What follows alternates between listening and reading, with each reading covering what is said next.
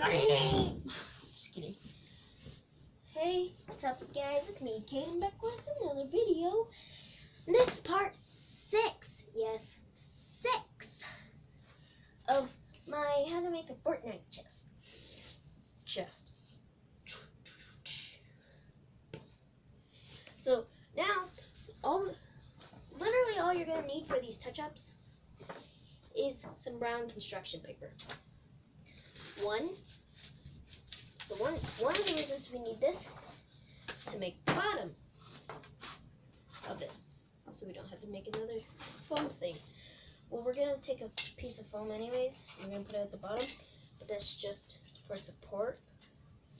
And then you're gonna need it for the inside of your lid, and some in the inside of this, and then we will be done. So I'm gonna put the foam in, and then I'm gonna cover it with the paper, and I'll be back when I've done that, and I'll show you after. Okay, so I finished putting the bottom on. Now I'm gonna cover the top, and I'll be back when I've done that. Okay, so I finished covering the bottom. Now I'm gonna glue the top and the bottom, or the top. This is the top. Now I'm gonna glue this to the main part to the part. Okay? The main part to the top part. Okay, there. And I'll be back when I've done that. Okay, so I finished putting the top on.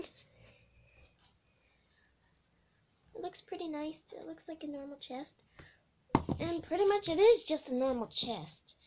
Nothing really to do with Fortnite, except for the stuff I'm about to put on now. Just kidding, I have nothing to put on. So yeah, that's about it. Hope you guys liked it.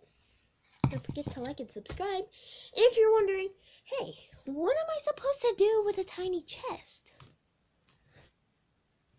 Well, it's the perfect size.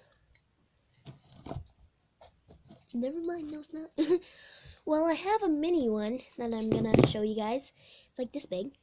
That actually does fit in there. And it's the perfect size for just like something to put like jewelry box or something. Well, I don't know what you want to do with it. But I hope you guys like those series of videos. Don't forget to like and subscribe. Comment down what I should do next time. And bye.